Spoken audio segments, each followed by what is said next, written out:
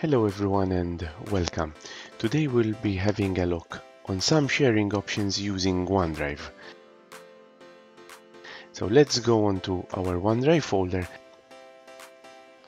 So we right click on the folder we would like to share, click on the share button, we click on this option, anyone with a link that can edit, and over here we've got some sharing options. We can allow editing or disallow editing.